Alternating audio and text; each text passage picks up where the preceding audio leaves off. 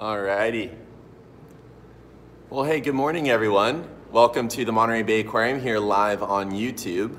My name is Patrick. I work at the aquarium here in social media, and we are live right now from the downstairs portion of our open sea exhibit. Whoa, there goes a little turbo.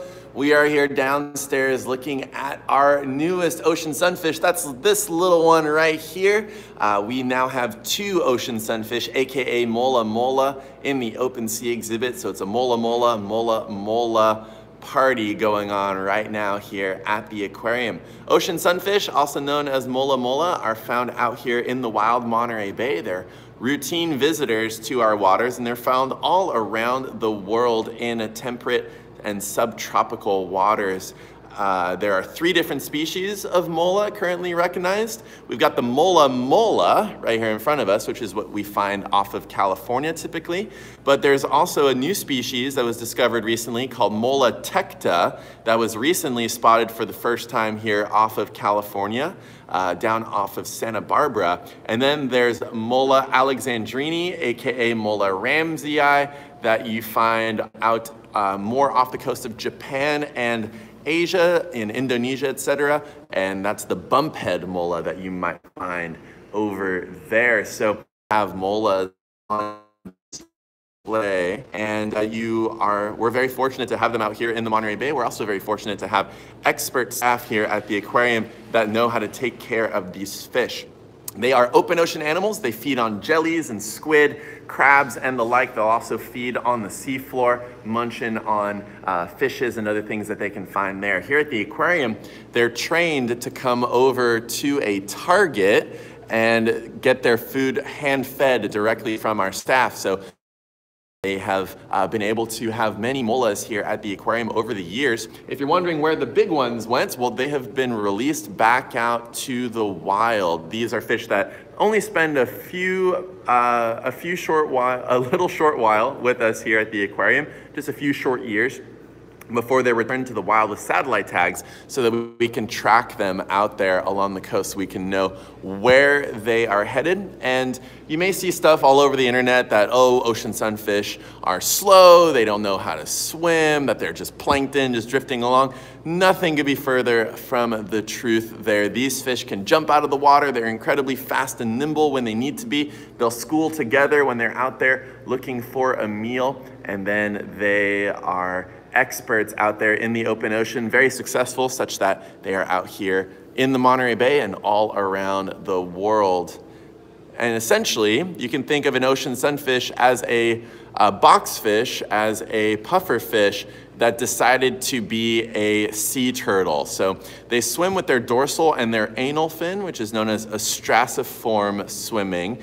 And many fishes swim like that, including triggerfish, boxfish, and pufferfish, and that's a characteristic of the tetraodontiform group of fishes, that dorsal and anal fin swimming. But if you look at them, they look kind of like a sideways sea turtle. So the sea turtles have those big flaps there, allowing them to move around, be very nimble, and same thing with the ocean sunfish there. It looks like our sunfish is going over to antagonize the stingray over there. It's really funny. Now, escorting the pelagic stingray there in the background. That's very funny. These fish do have their very own personalities. You have some that seem to be outgoing, others that are a little bit more shy and reserved.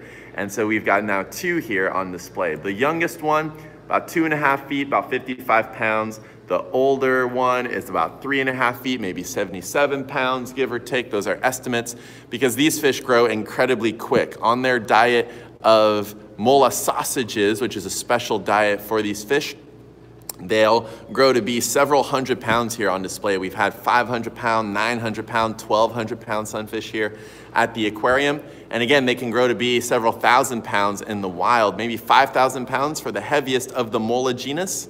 They are the heaviest bony fish out there in the wild. So even though they look pretty big here, these are actually still very, very small sunfish that we have here at the aquarium. And Oh, did we get new bluefin tuna? That's a good question. We no longer have bluefin tuna here at the aquarium. They just get a little bit too big here for the open sea exhibit, and they're so fast that their swimming wake was actually causing problems with the exhibit. So we no longer have bluefin tuna here on display. These are yellowfin tuna that we have out here, although bluefin tuna are sometimes found here in the Monterey Bay during warmer season. Bluefin tuna are usually going to be found off of Mexico here along our coast when you do see them, but they all swim all the way out to Japan and back, migrating that entire ocean basin. So we no longer have bluefin here on display, but oh, there's little Turbo. Look at it go, it's so cute.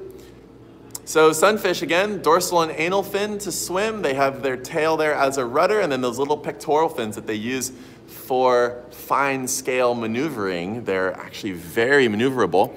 And if you're ever wondering if you're trying to find a sunfish out there in the wild, you might see them just floating on their side, warming up on the sea surface. That's at least what we think they could be doing, is warming themselves up after a deeper dive. Unlike some of their cousins, the Opa, which have full body endothermy, so that's just a complex way of saying that they're warm-blooded, just like us. These sunfish do not have that, and so they dive down deep, they get really chilly, then they come back up to the surface to warm up. At least that's one of the thoughts for why you find them lying flat on the surface, hence why they're called sunfish.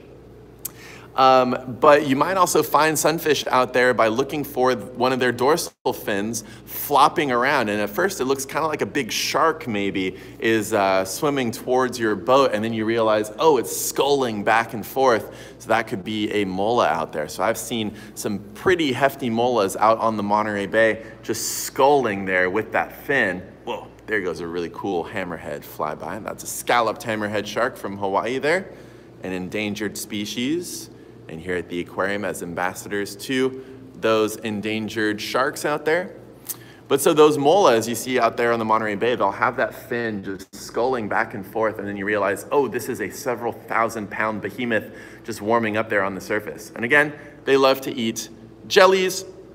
They love to eat squid and other things that they find in the midwater. And so sunfish, not your useless animal that the internet may have told you about, actually an incredibly important member of the gelativore community out there feasting on those gelatinous invertebrates like siphonophores, aka Portuguese manivores, if you've heard about them, by-the-wind sailors, the jellies that we have here on display. So if you are a jellyfish, you probably hear the Jaws soundtrack when a mola is approaching. They're proud predators in their own right.